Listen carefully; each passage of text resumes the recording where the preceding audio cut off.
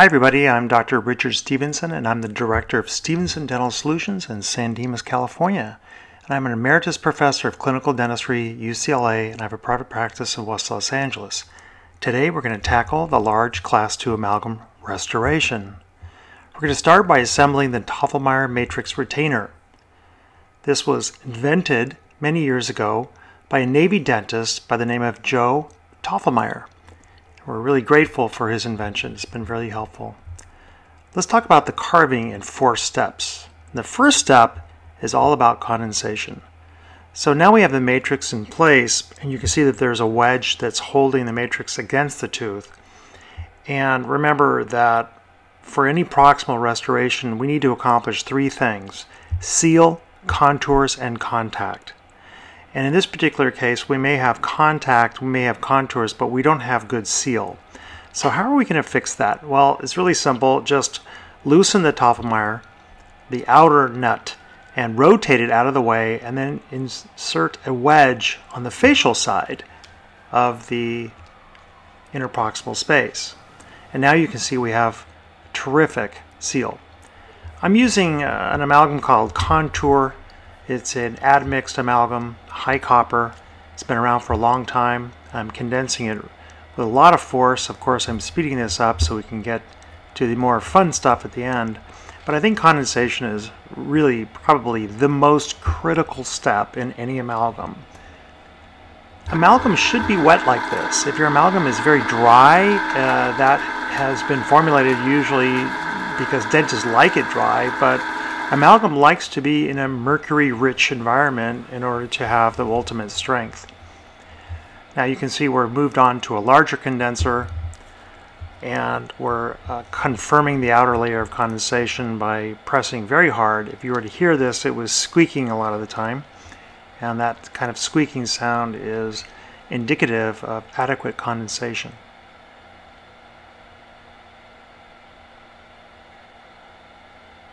We overfill the amalgam, of course, so that we are never under-contoured.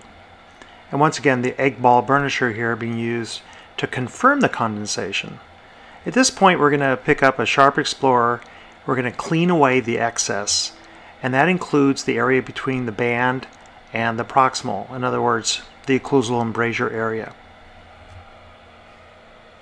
What might be kind of surprising at this point is we are going to remove the matrix assembly. First by removing the Toffelmeier, then by removing the band, and finally the last thing we remove is the wedge. We don't remove the wedge before we remove the band.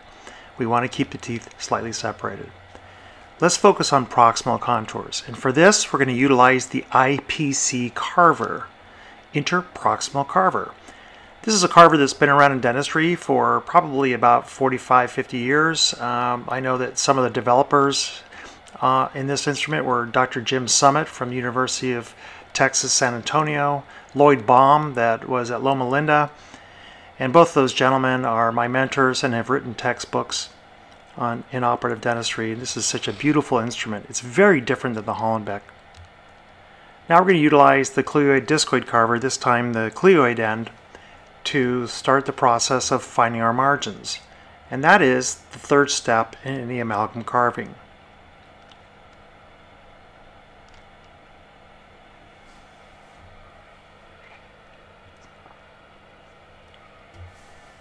I can't help myself, I just do a little bit of carving the anatomy at this point, but really the main focus at this step is to just find the margins. You don't want to carve anatomy before you have located the boundaries of your restoration. In other words, you want to have the clear outline form of your amalgam in place before you start to create the anatomical features. I've now switched over to the discoid carver, the other end of the instrument, and I'm using this at a right angle to the margin. In other words, perpendicular to the margin, so I don't ditch the margin. I'm resting the instrument partially on tooth structure and partially on the amalgam so that I know when I push I'm not going to take away amalgam and leave a submarginal area. I'm not focusing right now on anatomy. I'm focusing mainly on finding those margins around the periphery. It's nice to use a cotton roll that you've torn off the end on so that you can get a nice continuous surface like this. It's a great way to keep a clean palette upon which to do your artwork. What am I doing here? What a strange thing. Well, not really. I'm scooping out the 3 fossa. The mesial, the central, and distal fossa. And these will serve as waypoints or guides for me as I follow from one area to the other. In other words, I'm going to see that as a low point, and then I'm going to see the areas in between as higher points. And that will provide me with a reminder of where I need to have marginal ridges, fossa, triangular ridges, transverse ridges. And now the rest of this is all about just simply creating the anatomy. One of the things that's extremely helpful is to rest the instrument on the tooth while you extend it down in towards the central groove and along the other grooves of the restoration. By utilizing this technique, the tooth itself is giving you what it wants. It's providing you with the anatomical appropriateness, the morphology that matches the contours of the tooth. Not your contours, not your idea of what an amalgam should look like, but the tooth's idea of what an amalgam should look like. And I've always felt it's really important, when it comes to creating functional restorations, aesthetic restorations, that we need to respect nature. We need to appreciate the beauty of teeth and to follow those morphological features. For those of you who are anti-amalgam, I certainly appreciate where you're coming from. I am an educator and I teach amalgams and composites. We are still teaching amalgams in dental schools in the United States, and I know this might be appalling for you to see something like this, but I think you can at least appreciate the art form of it and appreciate the fact that this can be a teaching tool.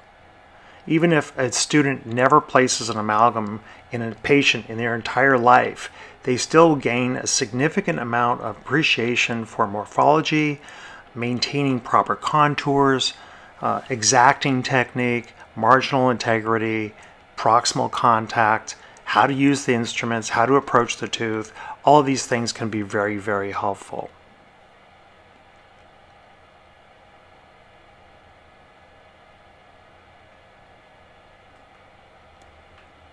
You can see here that we're utilizing the 𝐦𝐨𝐤𝐤 end to enhance the grooves. I've sped up the video a little bit. The entire video really is only about 20 minutes long, and that's about how long it takes to carve a nice amalgam from start to finish, because the amalgam is going to set on you anyway. But I've sped up the video so that we get this done in about 13 minutes from start to finish. Once again, wiping off the surface a little bit so that we end up having a little bit more of a smooth canvas upon which to work. And just remember your basic anatomy first. Remember your central groove. Remember your buccal groove and your lingual groove. Remember the fact that the marginal ridge is in a V shape if you viewed it from the mesial. It descends downward towards the center from the buccal to the lingual side. Also remember that the marginal ridge has a low point in the contact area. It rises up to a crest and then it drops back down into the mesial fossa. We're going to have a similar high-low transition between fossa and ridges as you transverse the tooth from the mesial to the distal or distal to mesial. And the key is to pay attention to that. Don't drag the instrument at the same level from the distal all the way to the mesial. You're going to create a very flat groove that doesn't appreciate the morphological differences from one part of the tooth to the other.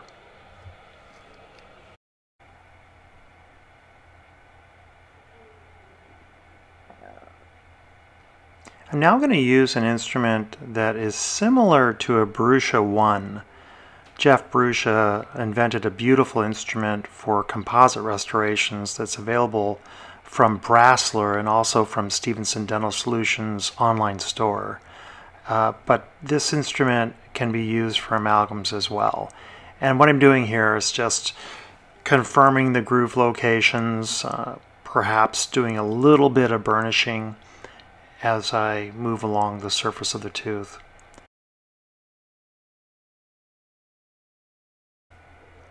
Sometimes it's helpful to grab an extracted tooth or another typodont tooth, perhaps the one you're working on that has not been prepared yet, and look at the morphology and try to mimic what you see on the unprepared tooth. Obviously in the mouth you're going to be utilizing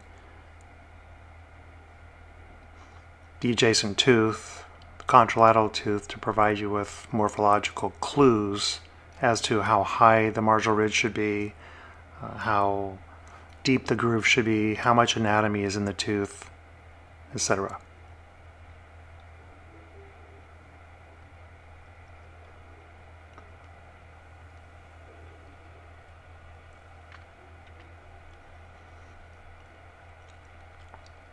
I'm now going to pick up a metal matrix band and just use this as like an IPC and just remove any little flash that may be located at that occlusal part of the embrasure. That works really well. And now I'm just showing again the Brucia 1 compared to a typical acorn burnisher. I find the acorn burnishers to be improperly shaped for most amalgams. They may work to burnish and maybe for the condensation part, but when it comes to refining morphology, particularly the groove areas, this little Brucia 1 is phenomenal.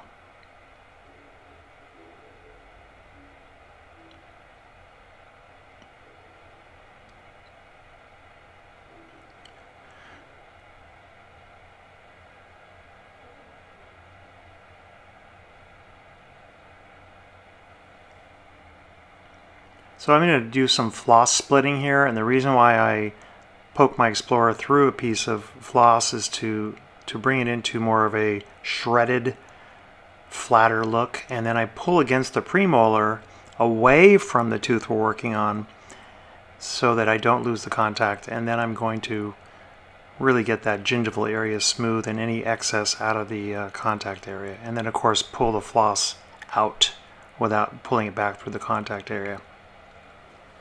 You can see the excess amalgam that it picked up on the shredded area that we did this splitting technique for. Anyway, I think that that's basically all I had to share with you today. Got a large amount of videos that are coming out soon, and I really appreciate you guys watching and for your support.